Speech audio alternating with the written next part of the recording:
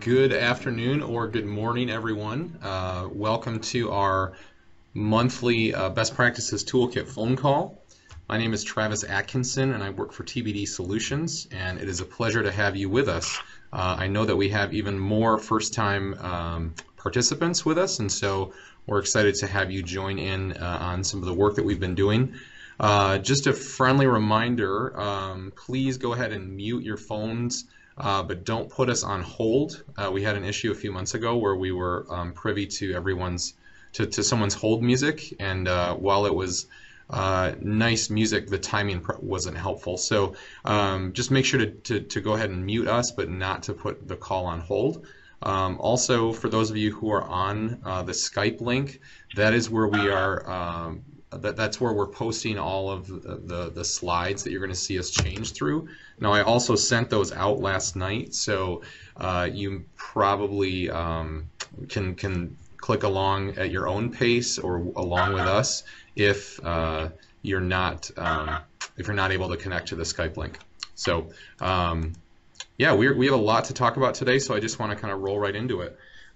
Today we are going to we'll be talking about two areas of focus. One is taxonomy, which kind of has some overlap to the scope and function conversation that we had a few months ago, but especially based on some feedback of our work group members, is something that we thought we should go back to and just spend a little bit more time understanding and diving into. And then we'll also be talking about community relations, how your crisis homes interact with fellow community providers and anybody, just really anyone in the community, and how you try to maintain your profile or your image. We will have a guest, Steve Miccio from PEOPle Incorporated in New York, will be our crisis home spotlight today. And we will spend time going over the survey results related to taxonomy and community relations. And then lastly, we'll review our project plan and timeline. So you can see our purpose there at the bottom of our slide, that we're developing a comprehensive best practice toolkit for crisis residential services that is informed by crisis residential providers across the country. TBD Solutions is sponsoring the work that we're doing, and we are proud to be sponsoring this effort. We do work in crisis program development and metrics development and a number of other different areas, and we are helping programs in the Midwest to develop and enhance their crisis systems of care and their crisis programs. You can find more about us on our website at tbdsolutions.com. Also wanted to mention, for those of you that are going to the National Council Conference next month, we will have a poster session there that was in a partnership between TBD Solutions and Hope Network that has to do with some of the crisis metrics data, the data set that we organized and began collecting last year for our crisis residential units here in Michigan. If you're not able to go to the conference, you can actually still access the presentation or the poster, because they're all being put online this year. So if you have the meeting slides that I sent out, you can click on that link there to view the presentation. If for some reason you can't get that to work, or if you didn't get the meeting slides, just send me an email after this meeting and I'll be happy to send that along to you. Our work group is now over 100 participants strong, which we're very excited about. We continue to find really great providers that are interested in being a part of this work group. We added a few more states. We're up to 29 now, and we also have participants from England and Costa Rica. We have about 325 crisis homes nationwide at our last count. And depending on our conversation related to taxonomy today, maybe we'll have more, maybe we'll have less. I'm not quite sure. We want to welcome some of the new programs that have joined us from Montana, Illinois, Pennsylvania, Maryland, Rhode Island, and England. We are glad to have you on the call. And if I missed any states or any participants from states, I apologize. but we're glad to have you all involved in the project. So I wanted to talk a little bit about some interviews that I've done recently with crisis homes in England. So for those of you that don't know, this project initially started with some of the work that we've been doing in Michigan, and we broadened the scope or did like a little zoom out on the Google map, so to speak, to say, what would this look like at a national level? And then a few months ago, we asked the question, well, what does it look like at an international level? And I was able to find about 12 crisis homes in England, and I've had the chance to interview 5 of them. And their model is very fascinating to me, and I think we should spend some time at some point, maybe not on this call, but in the future, just talking a little bit more about like the history of our crisis homes beyond our own country.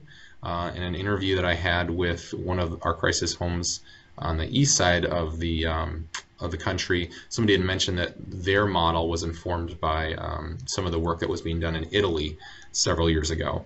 And I had thought that a lot of our models would also have been informed by the work being done in England, but it sounds like their models, many of them have sprung up in the last 10 years or so, and have been kind of self-initiated, haven't necessarily come from seeing another model in another country work.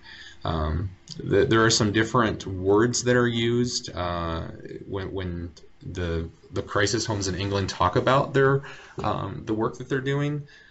They use the phrase survivor-led to talk about their crisis homes. So similar to the peer respite homes in our country and the ones that we'll be talking about a little bit more today, most of the homes do not have any medical staff in the homes. So no psychiatrists, no nurses, and they really, the premise of their treatment is on relationship, on being connected with people, helping them to feel welcomed and heard and understood. Most of the homes are that small residential model that many of our participants utilize. They're largely grant funded, which, while it can be a challenge to get your funding, to keep your funding streams, it also allows them a little bit more flexibility to be creative in how they provide these services. And they're used primarily as a diversion from psychiatric hospitals and not as a step down. So there's kind of this pretty big separation between the psychiatric hospitals and the crisis homes, and they have a heavy peer support presence as well. Some of the homes are entirely peer run. One of the homes has over 100, I want to say 150 volunteers that pick up a few shifts per month and then one weekend shift per month. And most of the homes also do not pass medications. Another interesting piece I found about the homes in England are that there's some of them that are not 24/7.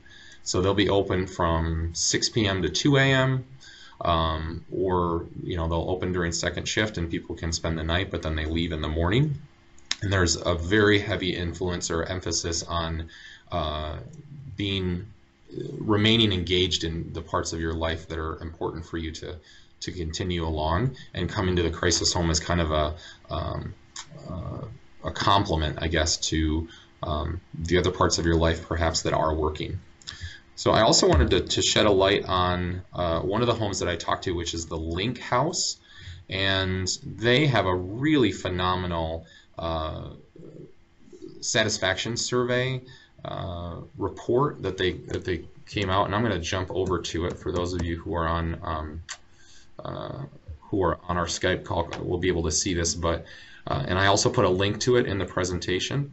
But they basically are very transparent about their feedback survey from the past, from this most recent year.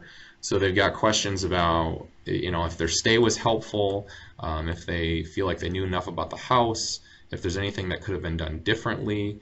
And I think what's great about this is not only are they transparent, but they keep very high satisfaction scores, and it really looks, based on the length of this report and the depth of it, that they didn't necessarily filter out negative comments or feedback, but they just included all of it. They have a whole section about what was the most difficult thing about being in Link House, and they say the noise or having to wake up early. So just really cool to see a program that would be so transparent and so forthcoming with their information, and just to make it public. I think there could be some great opportunities for crisis homes in our state to take that kind of approach in our customer satisfaction information. I think it would it would ensure the crisis homes that they're really focusing on satisfaction. So, any questions about the England crisis homes?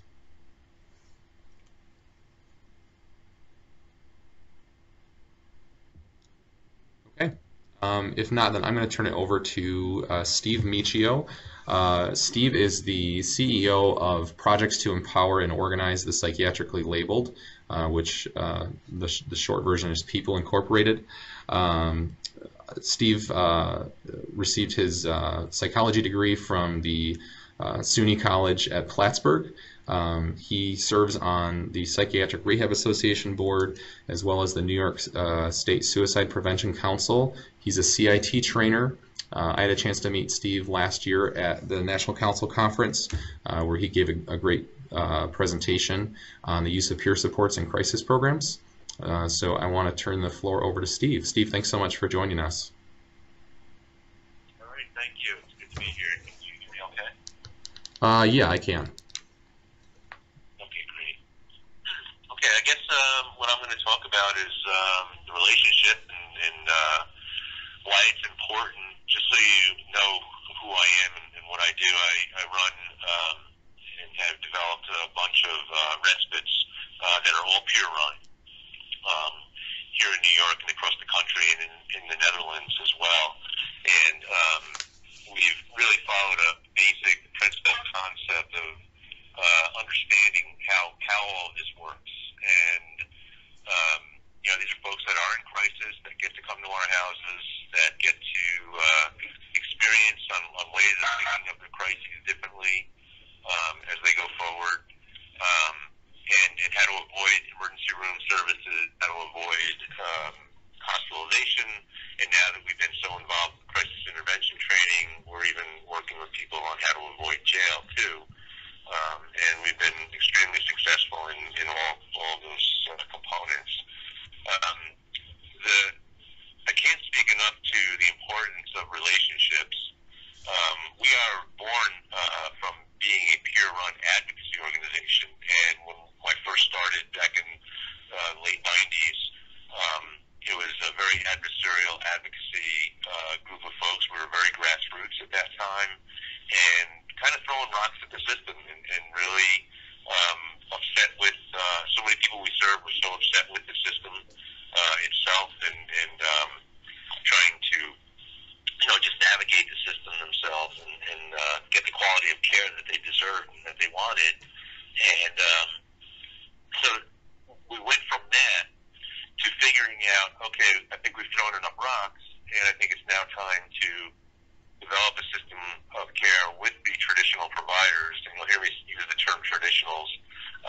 What I'm saying is it's a tradition. I'm talking about the traditional behavioral health system when I mention traditionals, but how to move it, how to evolve the system, I think, is really where I pushed and changed our philosophy in our organization.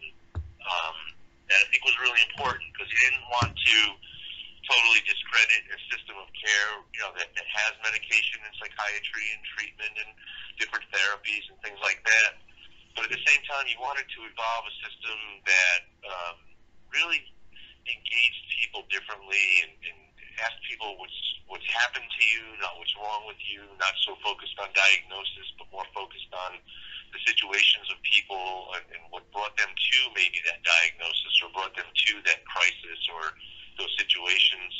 So we started the first house back in 2001, and the first thing in relations that I had to deal with was the community providers. And I was explaining the purpose of the house and what we were going to do. And there was actually one hospital there that said, that was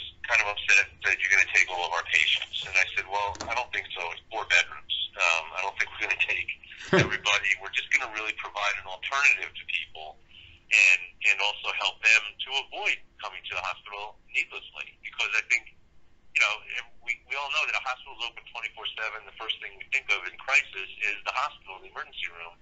And I wanted people to start to think differently, not only about the house that I was developing, but about the natural supports in community and using family, using friends, using calling the therapist and having an appointment, more rapidly than waiting for your next appointment, things like that. So we really wanted to complement the system and work with the system to make it work for the people in our communities.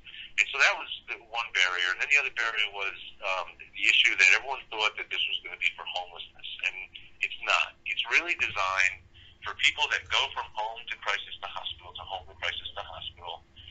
And I'm not able to break that cycle in a healthy way. And the houses were designed to help break the cycle, help people think differently about their crises. And there's really the four components that make it work are, number one is that the absolute belief in recovery and wellness, the absolute belief that people can do better for themselves, given the education, given choices, and given that opportunity. The next is that it's how you engage and orient people to your service.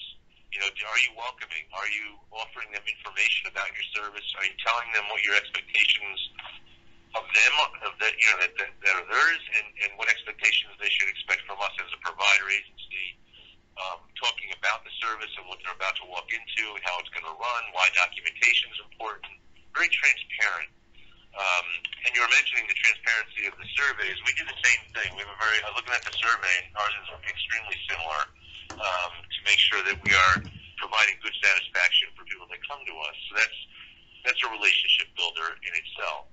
And then the next is the environment. What kind of environment do you have? Is it trauma-informed? Is it a place where people feel safe? Do you ask the question, do people feel safe in those environments? And do you adjust your environments to help people feel safe when they're engaging in crisis or in high energy situations? And then the most, I think, important piece for us, the magic sauce, or the secret sauce that they say is it's the mutuality. It's that we have a lived experience of some kind of psychiatric care or some kind of psychiatric crises, and we're able to relate on that level with folks, and it builds trust, and it builds relationship in a very different way than maybe a traditional system might, and it helps people to feel comfortable about opening themselves up to different situations. So given those components and then building relationships is the first thing I wanted to do is start to build relationships with our provider community, so that when people came to our houses, they didn't have to wait for a clinic appointment, that they were going to be engaged rapidly. I'm one of those folks that I constantly, when I go out and speak, is that I don't believe in discharge plans. I think they're horrible things. I think transition plans are better. I think direct connections and warm handoffs are better. And if we had a system of care that could provide all of that, we'd be much better off than where we are. So I try to develop those relationships where we can have that transitional plan. And that is a lot of meetings and a lot of discussion and a lot of give and take with traditional providers on how to build that relationship, and we work really hard at that. One of the other relationships that we struggle with every time we try to open a house, the community comes out, and they come out in force and say, you're going to, I have children. That's the first thing I always hear in every public forum that I've, opened a house in is some parents will come up there and say, I have children. And I'm thinking, well, okay, I have children too. But that's not what this is about. This is about helping people that want help and to give them opportunities to avoid those traumatic hospitalizations, those traumatic emergency department visits. And so we build into we're learning as we go in these zoning boards and how to work with them. So we bring a lot of satisfaction data. We bring a lot of data how we've avoided the use of emergency departments and first responders and inpatient settings and what that saves the community in dollars. We've learned to talk about how we make it safe and what our policies and procedures are, because we're not just this rampant, open a house and let everyone come in and do whatever they want. We do have guidelines, and we don't call them rules, but we call them agreements, between the guest and our agency. And so we work a lot and have to prepare a lot for zoning boards, because you're going to get hit with every different question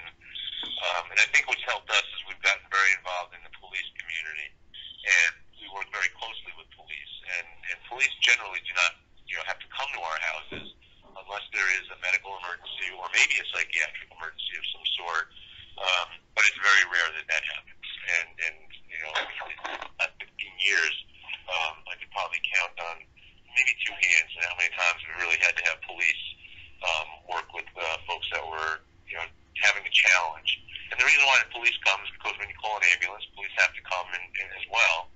And that's what makes it look like, at times that it could be a situation at the house, but it's generally not. So that's a lot of work that goes into what we do as far as relationships. And then again, getting into the other provider community services, such as the ACT teams and the mobile crisis teams that exist out there now. We build very close relationships where we're going back and forth. And the mobile team will bring people to our houses, or we will contact a mobile team to come in and maybe do an assessment if somebody's having a little more of a struggle than what we're used to, or what we want to handle. We want to make sure that everyone is safe in that environment. So we have very close relationships with them. And we have a relationship with the hospital itself, all the hospitals, where they will have someone in the emergency department and realize that this person doesn't need that high acute level of care, and would they be interested in going to the Rose House? And so that phone call is made. We speak with the potential guests. We do the general get the general information to do the registration, and they come right to the house, and it's a direct connection again. So I think what's important is that we've created something alternative that we know works. Doesn't work for everybody, but it works for a lot of people. And we've built the relationships in that behind it. And what I've also started to do is I have my services embedded within traditional services. So we're there at open access. We're there in the hospital itself, in the emergency room. I have staff. In the mental health units, I have staff. On the road, I have staff. I have mobile peers, specialists that are out meeting people in community. We have a 24-hour warm line, so that people have access to somebody. If they can't get to the house, they have somebody to at least talk to. So we have a lot of relationship building that we've done over the years to build the integrity, to build the respect, and to build the relationship that actually works for the people in our community. So it's a whole bunch of stuff I just threw at you in a short amount of time, but I didn't know how long I had to really talk. That's awesome, Stephen. I'll open it up for questions in a minute. I had two of my own. The first one is how are your homes funded? They're funded generally through the New York State Office of Mental Health, and it's deficit funded, so we get an annualized funding for each. However, one county has also gone to their legislation and enhanced one of our houses so that we can provide even more services. So the county legislation has been a part of it. And now that New York State has moved to the Medicaid redesign and Medicaid expansion, we're now able to bill through Medicaid for certain people that qualify under the HARP or the Medicaid program that's been waived here in New York. Okay. We have a lot of, I'm sure we have a lot of providers on the call who are, for whatever reasons, are kind of set in the structure that they have, whether it's, having a psychiatrist on staff, having a limited number of peer supports, just being in a model that's regulated by the state and by their funders. But do you have any suggestions or ideas on what providers can do to bring some of these principles and concepts of your peer respite homes into their currently existing systems, even if they can't do an entire redesign and recreate their home? Yeah, I've done a lot of work in thinking around this and helping people to understand the concepts that we work from, which are not always medically based. And I think if people would look at their hospital emergency rooms and the people that represent or that come into the emergency room and look at how many are really Medicaid or medical model situations, like they need their meds or they need some kind of more intense medical intervention compared to who doesn't. So it's really who becomes your inpatient and who doesn't become your inpatient. And look at those numbers, and you'll probably find that 2/3 of the folks that come to your EDs really don't need a medical intervention. They need more of a social intervention or a relationship intervention that's going to help them to get through their crisis.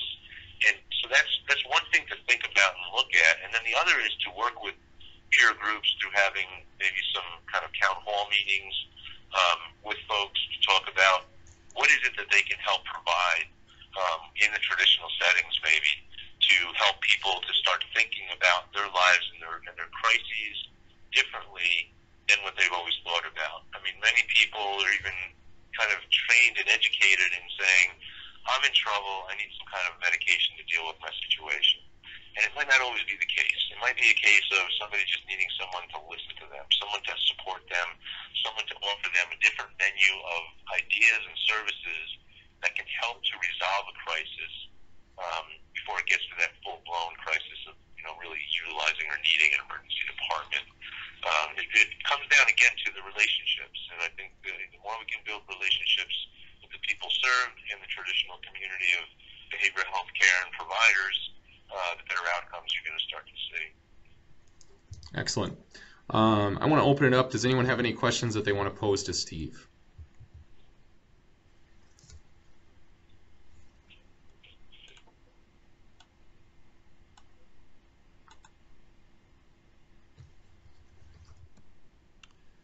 Okay, Steve, thanks so much for sharing that information. I think that really helps to lead us into our taxonomy conversation a little bit more, but also just to open up our eyes to what have been compared to what we thought of as non-traditional models, really showing outcomes and satisfaction at a level that's at least as high, if not higher, than what people have been receiving up to this point. So thanks so much for your time and for sharing that information about your homes. All right, thank you. Thanks for listening. I wanted to circle back to a question that Helen mentioned and that I missed when we were talking about the programs in England. She had said, you mentioned they open overnight but not during the day. Are the users doing therapeutic activities during the day? So some of the homes that I talked to, the schedule was fairly flexible, and that can sound like an excuse, like, oh, we don't really, whatever people want to talk about. But they do that because they're intentionally trying to address people's needs. And so they might poll the group at the start of the day and say, what are you struggling with, or what would you really like to see a group on? Do you want it to be more recreational, more therapeutic, more psychoeducational? But I believe in that specific home, I don't know that there were any groups that were happening during the day. I think they really kind of took an approach of connecting people to resources in the community that they could access during the day, and that there was just more of a respite component, more of a I don't know, just getting away from your situation or your circumstance, and utilizing those 8 or 10 hours that they're open. And part of it might have been a funding issue as well, that they just really, based on their donors or their whatever funding streams they were trying to work with, that they couldn't be open longer than that. And so they tried to meet the community need as best as they could with the resources that they had available. So, okay, why don't we move on to our topic areas for today, and those are taxonomy and community relations. So, as I mentioned, we kind of asked some questions in the first survey or first few surveys that we sent out about how your program functions. And some of you might feel like this seems a little bit repetitive to come back to it, but as we include more and more providers, I think that our understanding of terminology is important as we try to figure out, what we're building and who, and as far as the toolkit and who we're building it for. So we went back to just some areas to be able to do some comparisons and say, okay, what terminology are we using when we're referring to our services, and what does that mean, and does that vary from state to state? And then there's some other areas which you can see on here about whether the program is locked versus unlocked, the ages of people that are served, the length of stay, medication, who's prescribing medications, if anyone, the presence of peer supports, and so on. So 60% of the people who responded, and by the way, this month we got about 27 responses to our survey. So the terminology used to describe the services, about 60% say that their services are crisis residential, or and then about 40% say that they're crisis stabilization services. There are a few instances in which people use more than one term to talk about the same the same program, and so I want to just show you what understanding some of these people, and I'll show you that in a minute once we get in a few more slides, but what this allows us to do when we really understand how programs identify themselves and what components might lead into that is it really just gives us a more in-depth understanding to say, okay, you know, crisis residential in Texas means this, and crisis stabilization in Arizona means this. As we try to kind of develop and come to some consensus on, you know, on what we're talking about. So when we asked the question about is it locked or unlocked, we offered three options, right? So one was an unlocked facility. Another one is this egress, so it's locked from the outside, but you can leave from the inside. And then the other one is that they're locked both inside and outside.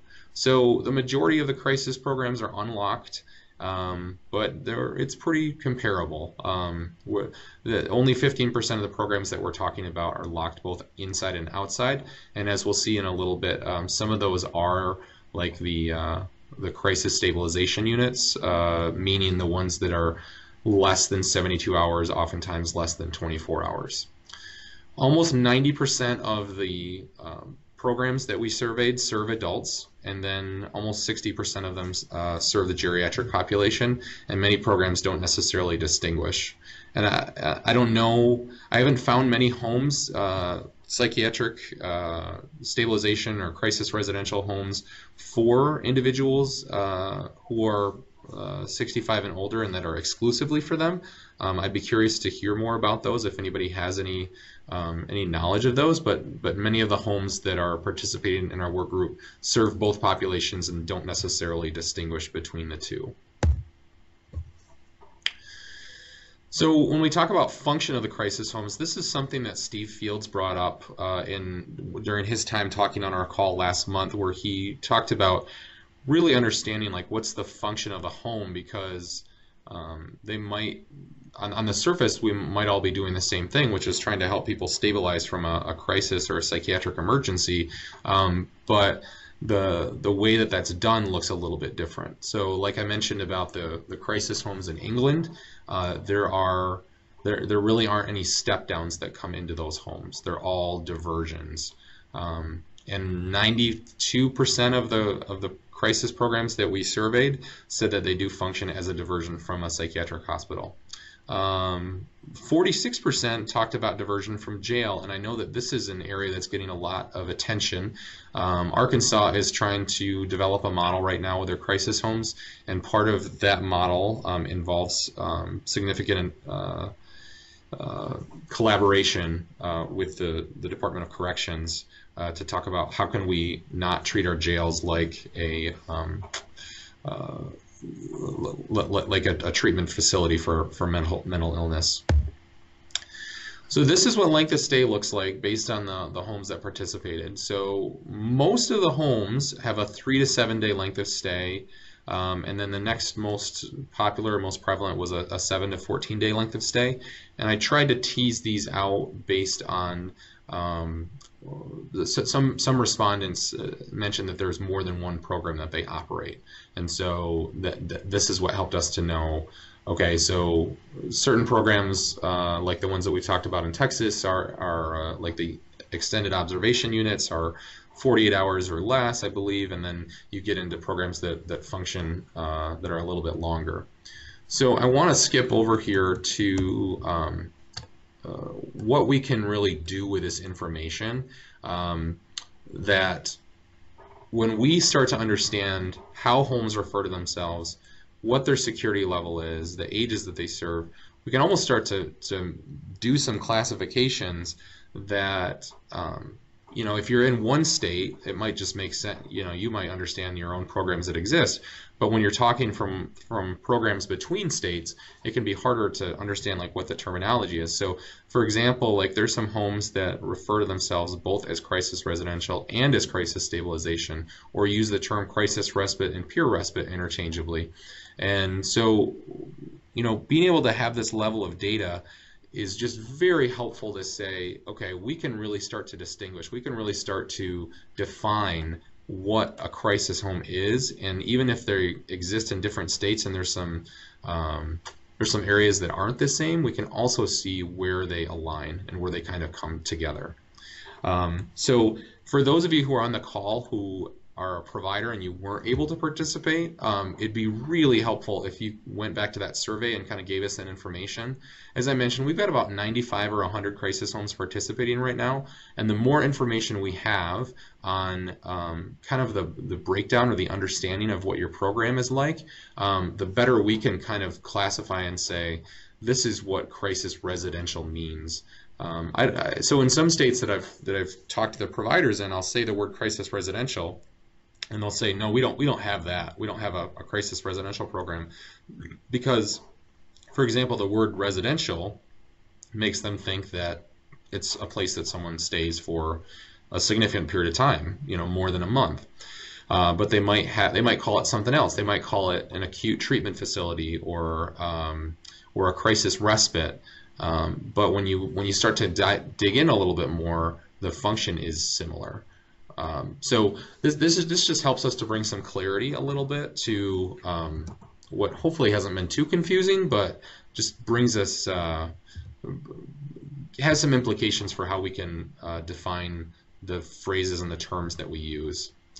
So just a few other things on the taxonomy areas. So 58% of the crisis programs reported that treatment happens exclusively inside the program. 89% of crisis programs utilize a psychiatrist, while 54% utilize nurse practitioners for prescribing medications. And that's a growing trend that we've seen, certainly with the shortage of psychiatrists. Many crisis homes are trying to become creative with how they can get medications prescribed. There were a few respondents that said that they're also using physician assistants to prescribe medications. Sometimes primary care doctors might be involved if they know the person and they're starting them on like a simple medication, like an antidepressant. And then 76% of the programs have peer support specialists that work either directly in the home or provide support in the home from a partner agency. And so, that's encouraging. I think it'd be great to see that number go even higher and to have even more peer supports staffed inside the home. But I was encouraged to see that there was such a high number there. Questions about what we've talked about as far as the taxonomy and the definitions of the programs before we move on to community relations?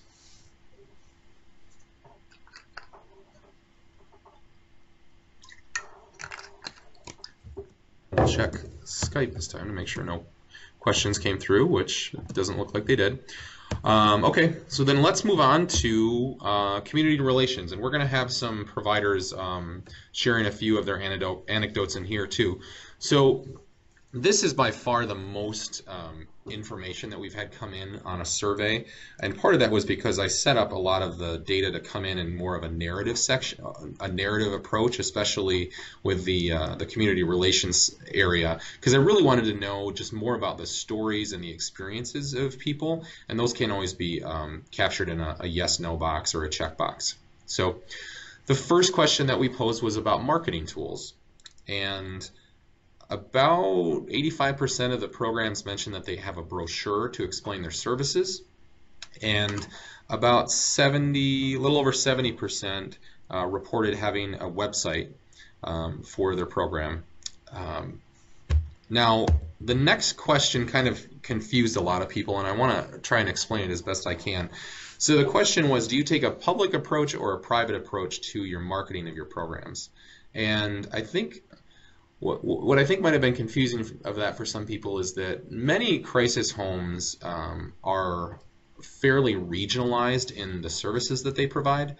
So for example, in Michigan, there are about 15 or 16 crisis homes, and they each have their own catchment area or their own counties that they work within. And I think this is true for many crisis programs across the country. But when you're in that regionalized state or that setting, you don't necessarily think of the other crisis homes as competition, and you also don't often have to try very hard in order to keep your beds full or to seek out new business. And so in that sense, your referral sources might just be out of your hands, and you don't really have the control to bring in new business. But we also know with the changes that are happening in our healthcare system that the payers that you answer to today might not be the ones that you answer to tomorrow. And so that's part of why I posed this question, is because I wanted to see to what extent do people or do programs really take this approach of trying to seek out new business, talking to health plans, talking to neighboring communities that maybe don't have crisis services, and just looking at how you take on the image that you're trying to convey, as well as letting people know about your service. So there were a few quotes that came in from the public side. They said, we'll accept all referrals, both internally and externally, to increase census and attract new clients. And we want the community to be aware that we exist and what support we can offer. So, Steve earlier mentioned kind of this NIMBYism, or this not in my backyard syndrome that happens with a lot of providers and the neighbors, I guess, of the providers. So that can cause a program to want to maintain a private persona because they don't want to, ruffle feathers. They don't want to get people upset about the programs, or thinking that something's going to happen to their children if there's a program or a crisis home in their neighborhood. But I liked what this person wrote in their response about just letting people know that they're there. And maybe it's a service that a person can request when they're in the ER. And if they knew it existed, then they could have, saved a lot of time and effort in their treatment. Some advocates for the private side. One home said they turn away 40 to 50% of their referrals. So there's not really a need for marketing. And also some restrictions about not being permitted to market on a commercial level. But then one person wrote both. They said that we're currently providing only services to a region. We do public marketing, but only to our region at this time. But in the future, you think about, well, this is what your crisis home is like now, but what's it going to look like in 5 years, and would it help to change change that approach a little bit? Less than 30% of the crisis programs make efforts to engage their alumni in activities. For some people, it can be a risk issue, or it can be a concern of confidentiality.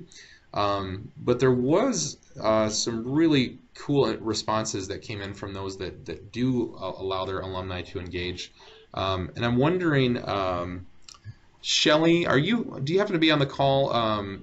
Jessica, your coworker, had shared some really interesting information about your alumni and community relations. And if you're on the call, I'm wondering if you'd be willing to share some information about how you serve or interact with your alumni.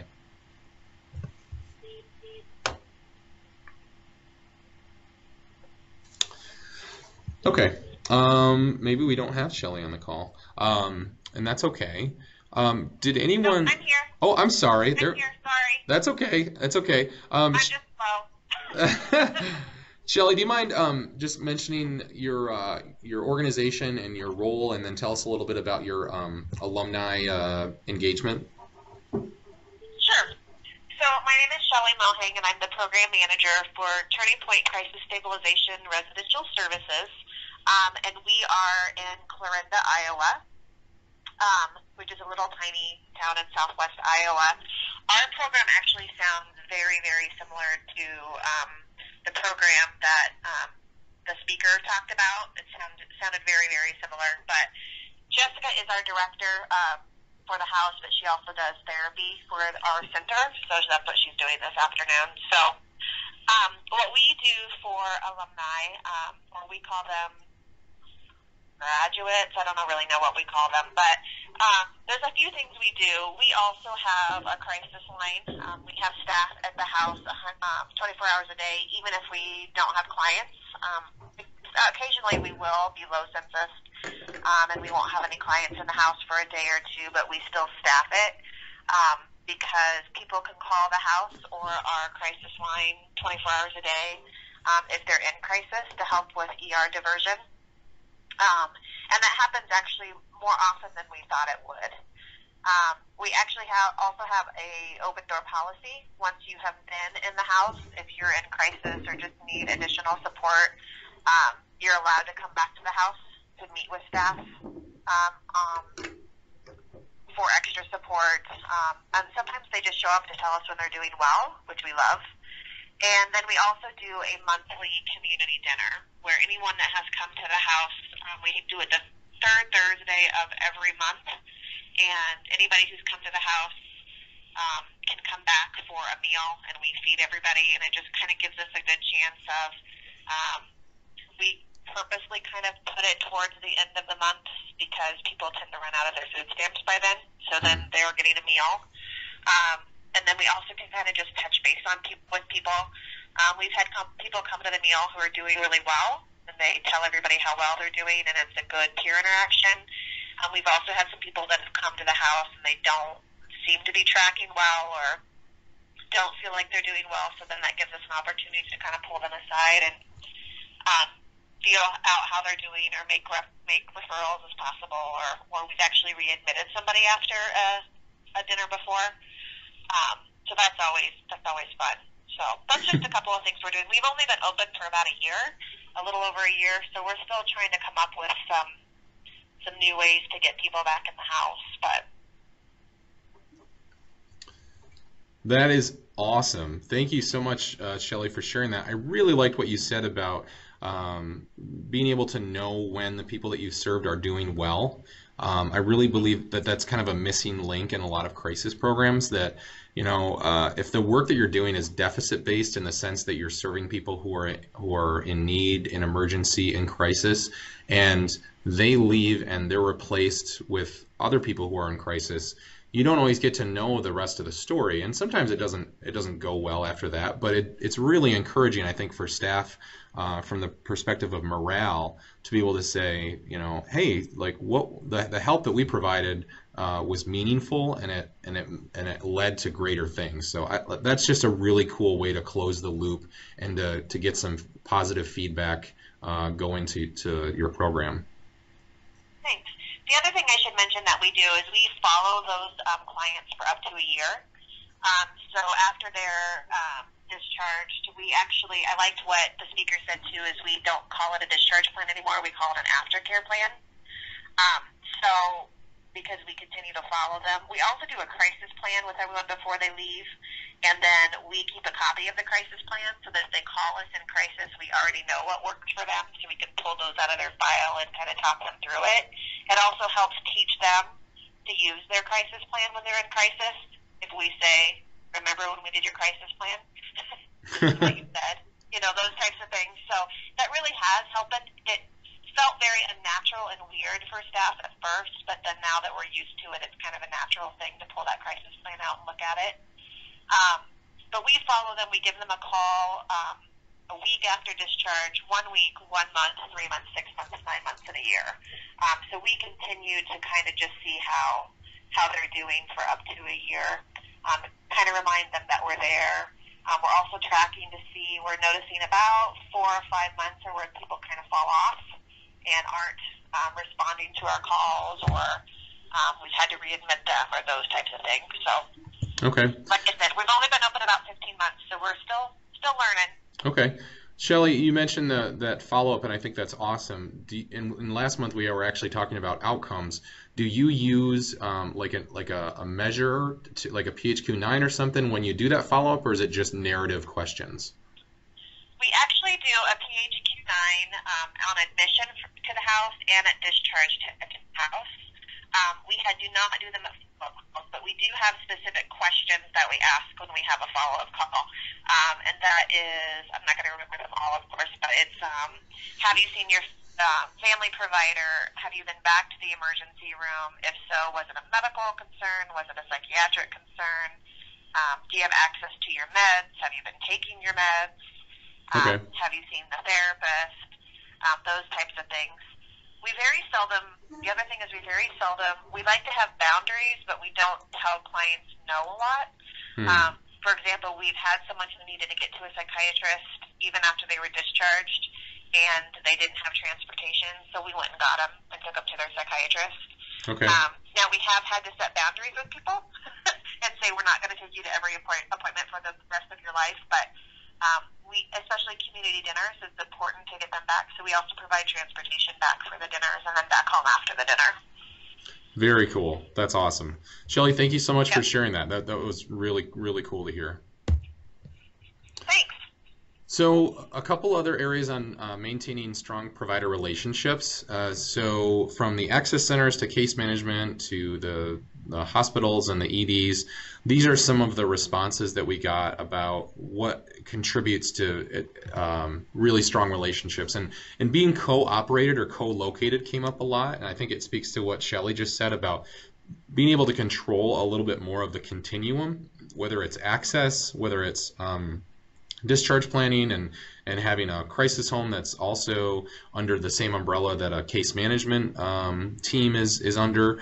That's really helped, and being co-located too. So there is one of our new provider work group members has a crisis home on the campus, I believe, of a psychiatric hospital in Rhode Island, and they're right next to each other, and so like you can't help but communicate when physically you're so close to each other. It really breaks down some of those barriers.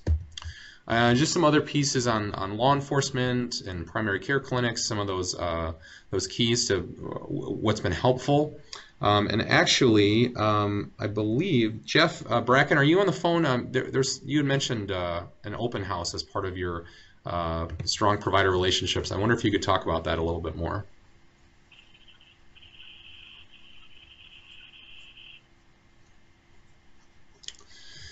Okay, that is okay if Jeff's not there. Mark, where are you on the phone? You could talk a little bit about co-location of services.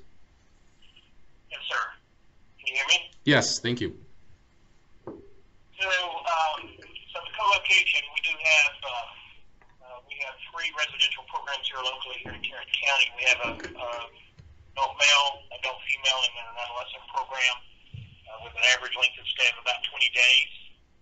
And then we do have the other community relations. We have a call center that we also operate co-located in the same facility with our mobile outreach team. So we do, and a lot of our referrals come from our mobile team.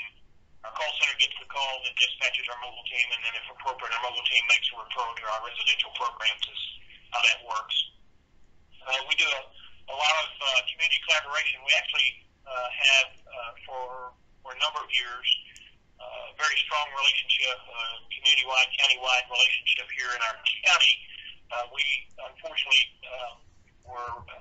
experienced one of the mass shootings back in 1999 at a Baptist church here locally.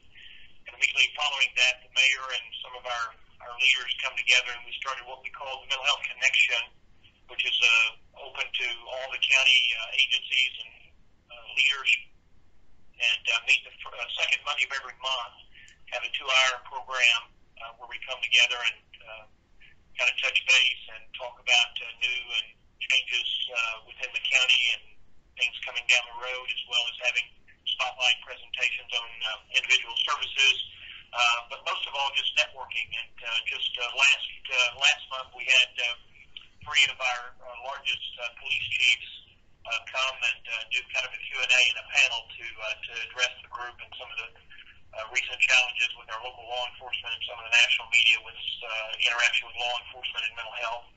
So that's been a big thing to help bring our county together. We have a strong relationship with our county. We have a county hospital here within our community that we've had strong working relationships with for, gosh, at least a couple of decades, if not longer. Do a lot of contractual work with them, but they have an inpatient and a psychiatric emergency room that we interact with. We actually have a liaison within our agency or local community mental health who offices there on their inside the psychiatric emergency center. And then I have some other staff outside of my scope that are up at the county facility where the civil commitments are done on a weekly basis, and decisions are being made for folks that need to go into our state hospital settings here in the state. So again, long working relationship with them.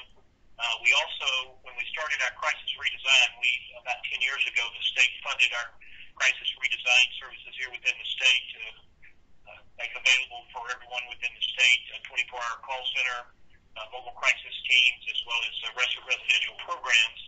Our local medical or EMS system reached out to us and actually spent a couple of weeks actually taking a day and their advanced paramedics spending a day with our mobile team out in the field to get a better understanding kind of what we were seeing and what we were doing out in the field. And then on a monthly basis, they have their monthly meetings where they have, again, Q&A and difficult case consults, et cetera. I have one of my crisis staff attend those monthly meetings, so we stay in touch that way.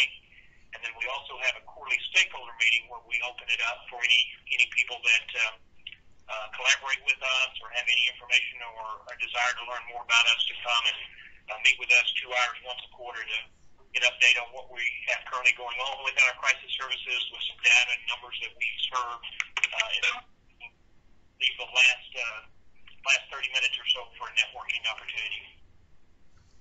Great. Mark, that's awesome. I mean, it sounds like you guys are just made to communicate because you have so many networks and you're co-located. I mean, it would be hard not to have healthy, to I guess exhibit unhealthy communication behaviors when you've got so many of those pieces built in. So thank you very much for sharing those. Just a few other, we're running a little short on time, but here's a few other stories about programs and how they engage members of their community. Just to give an update on the project and what it looks like, in addition to being a part of this meeting, you can also submit content through our surveys. As we gather a little bit more information, we'll be doing more in-depth content and editorial reviews as we start to build some of the pieces of the toolkit. And then we'll also be tapping on some people's shoulders to do some state policy research as we get more into the pieces of why certain programs are structured the way that they are in each state. Just to let you know, if you are attending this year's National Council Conference, we have organized a Crisis Providers Meetup, and that is going to be Tuesday, April 4th at the Fountain Bar and Lounge at the Sheraton Seattle Hotel. If you're interested in attending, please email me. This is not a sponsored event, but just kind of a meetup that we've coordinated for crisis providers and friends, and I can send you the flyer along if you're interested. Our next call is scheduled for Wednesday, April 19th at 2 o'clock Eastern, 11 a.m. Pacific. If you have a question that you want to email to the group, remember that you can use Crisis Residential Network at tbdsolutions.com.